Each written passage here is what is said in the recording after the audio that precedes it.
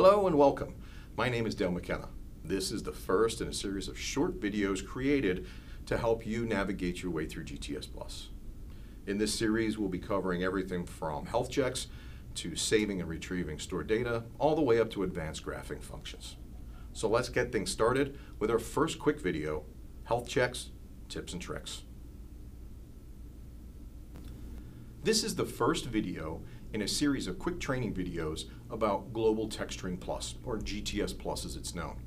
In this particular episode, we're going to talk about how to navigate your way around a health check and show you some tips and tricks that are going to make it more functional for you.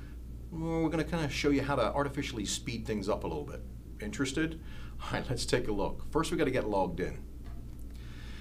When you first log into GTS Plus, you're going to have to do that at your dealership on your dealership's network. You're going to be setting up a user profile that will be used for GTS Plus access from that point forward.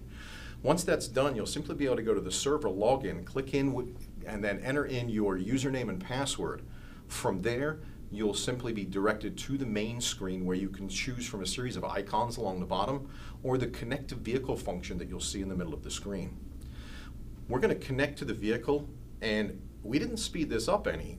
The GTS Plus software actually does pretty quickly connect to the vehicle, in this case a 2016 Tacoma.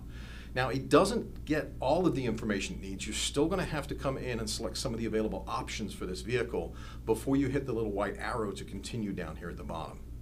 That's going to take us to our main menu. From our main menu, we can select different functions, but for this video, we're going to stick with our health check. So with the health check, what we're going to do is we're going to go to this little stethoscope icon. I'm going to click health check. That's going to start running the health check, which usually takes a really long time, and it still does. But here's an interesting little trick.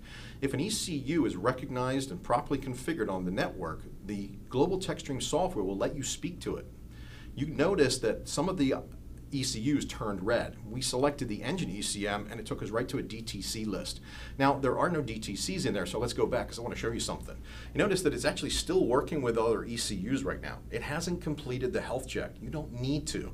Anytime the ECU's name turns red, it becomes available to access instantly. Let's go back up this list a little bit and see if we can find something that's got DTCs in it. I think the main body ECU does, because I want to show you another trick.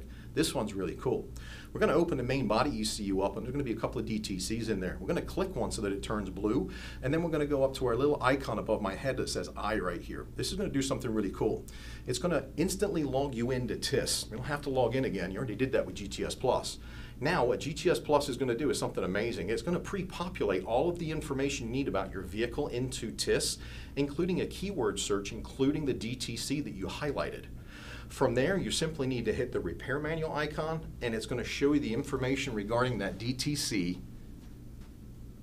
in the main body ECU. And the health check hasn't even finished yet.